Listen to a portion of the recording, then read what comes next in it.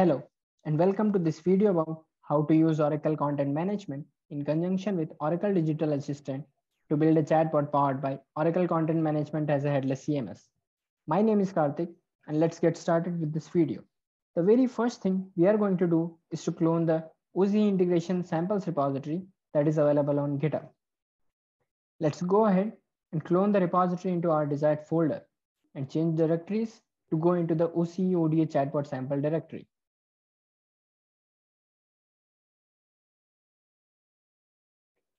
There are two versions to this sample, headless sample and OCM site integration. I'm going to show you the headless sample in this video. So let's go to the headless chatbot sample directory. Before we get to running our chatbot sample, we must download the ODA web SDK. To get that, first click on the OC ODA chatbot sample and then headless chatbot sample. We can click on this link here and download the latest version of Oracle Native Client Web SDK.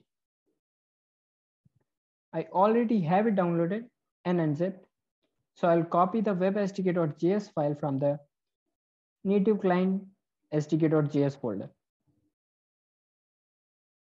Let's open the headless chatbot sample folder and paste the web-sdk.js file inside the scripts folder in web app. Now we have all the components that we need to set up our own chatbot sample. Now let's open this project folder in a code editor like Visual Studio or Atom or any other IDE to work with this project. I'm using Visual Studio Code. Within our directory structure, we have three folders. The ODA chatbot folder is a Oracle Digital Assistant skill that helps to define the chatbot behavior and dialog flow. You have to zip the contents of this folder and import that zip on your ODA instance in the skills section to set up your skill. We already have it set up on our instance.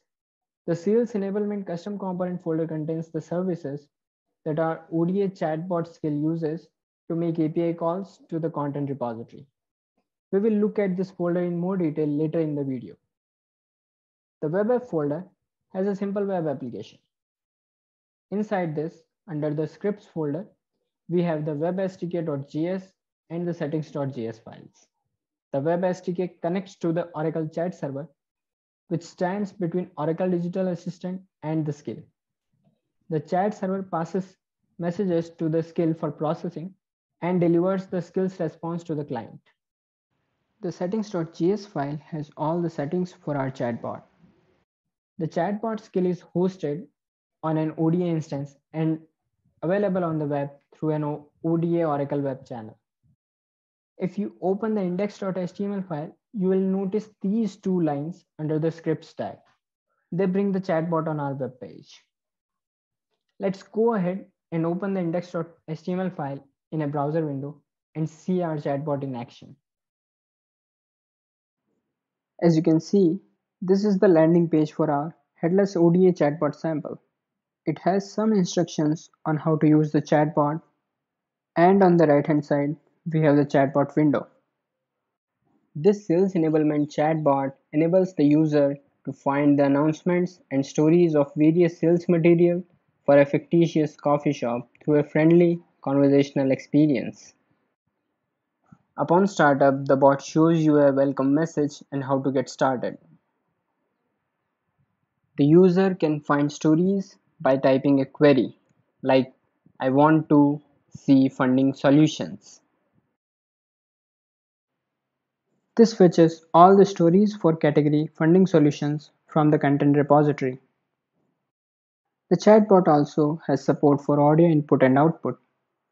If I click on this mic and show me cafe sales play,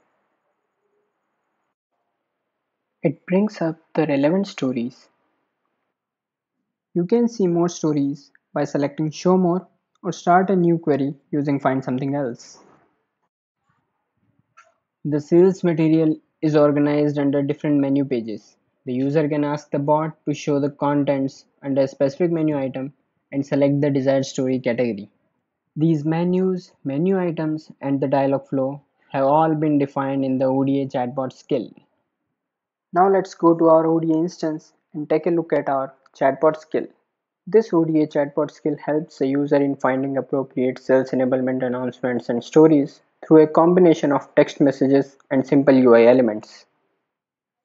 Our chatbot skill has two intents: greetings and story intent. Depending on the resolved intent, the chatbot responds with certain messages or actions defined in our dialog flow. Next, let's have a look at the entities. Menu bag is a composite bag of entities and has the home menu, learning menu, Cafe Supremo menu, and selling menu entities for respective menus. All other entities are value lists that have value and their synonyms. The values in these menu and story category entities corresponds to the taxonomy category values that are defined on the Oracle Content Management. Next, we have the dialog flow, which describes how the skill responds and behaves according to the user input with the help of different components and states. The getUserIntent state tries to resolve the user's intent based on the received query. Depending on the intent and entity that is resolved here, the chatbot then jumps to a specific state. The main menu state shows the top-level menu items. The show submenu state is resolved when the user input implies that they want to look into a specific submenu. If the resolved entity has a category value, it is passed to the custom component to fetch content items from the content repository in the retrieve stories state. And the display stories state shows the content items to the user in form of cards. The unresolved state executes when a user intent could not be resolved. Before we look at the component section of our skill, we have to go back to our code and take a look at the sales enablement custom component. Notice that within this directory, we have the package.json file along with some JavaScript files in the components folder. Let's go ahead and take a look at the server config utils file. Oracle Content Management makes available a content SDK for anyone who wants to build a headless application to use in conjunction with their specific application framework.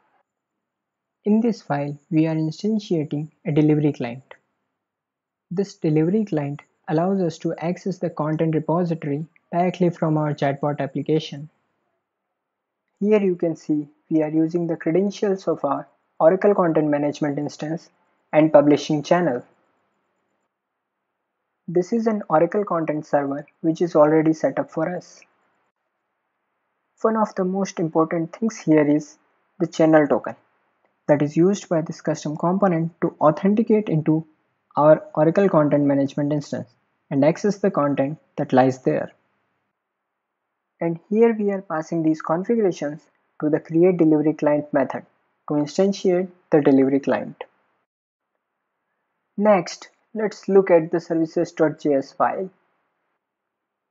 Within the services.js file, you will notice that we have defined a few functions.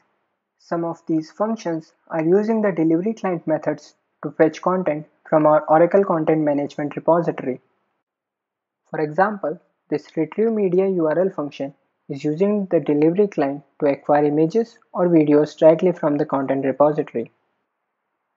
And if you look at the fetch items for category name function, it queries all the content items of SE2 story content type belonging to the specified category.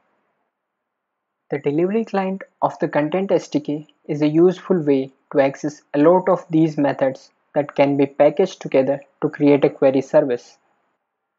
And then we have the sales enablement custom component.js file which uses the delivery client and get story data function from the services.js. This is the code that gets the category value from the ODA skill into the item category variable. This is now used to get a response from the content repository through the custom functions defined in the services.js. Now let's have a look at how you can pack this ODA custom component and use it as a part of your skill. First, we need to install all the dependencies using npm install. Now we have to pack this component using bots node SDK pack to create a tarball file. Now we can create a custom component service in the component section of our ODA skill and upload this tarball file there.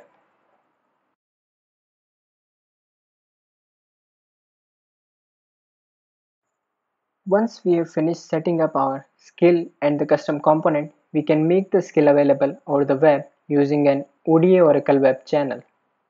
Now that we have looked at the code, let's revisit our chatbot application.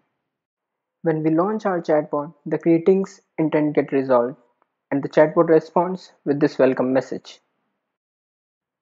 When we write, I want to see funding solutions, the story intent is resolved and the skill extracts the funding solution category value.